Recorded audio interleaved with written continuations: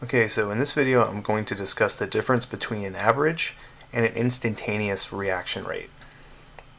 So suppose we have this simple reaction scheme here where we have A forms B, one reactant, one product, and you can also assume that the coefficients in front of these are 1, 2. Why not? Just to keep it simple. And this blue curve here, well, this is a concentration versus time curve that shows the concentration of B over time. And it looks like it makes sense because it's increasing as the reaction proceeds, which of course makes sense because B is a product, not a reactant. So first let's go over how we generally get an average reaction rate. So in general, what we do is we pick 2 points to work with. So I'll just pick 2 points. How about those two? So this point has a time and a concentration associated with it, and so does this point.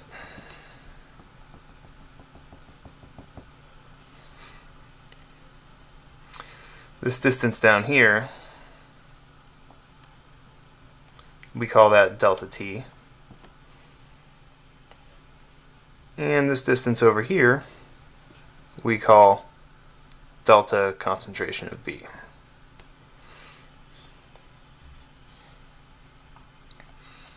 And to get an average rate, we just say that the rate is equal to delta concentration of B over delta T. That is the expression for an average reaction rate over the time interval T.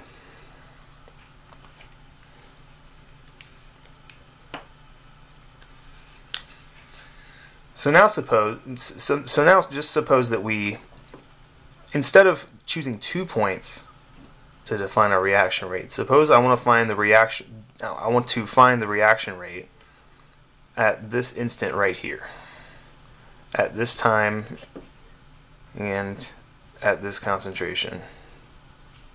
I want to find, basically, in other words, I want to find the slope of the line that is tangent to this concentration versus time curve. So if you've taken first semester calculus already, you've sort of run into this tangent problem already and how calculus is used to solve it. So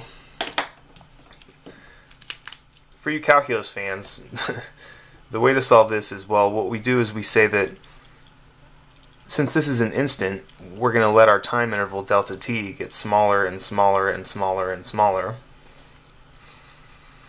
So that means that we're going to end up expressing this as a limit, so that we say that the rate is equal to the limit as delta t approaches 0, because, like I said, we're making our time interval smaller and smaller and smaller.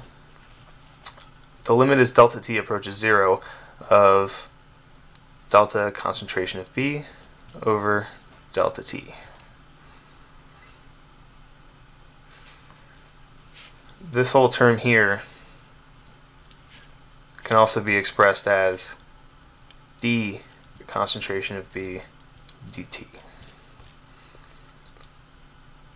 where the lowercase d means that it's a differential, so it's an infinitesimal change in these two quantities.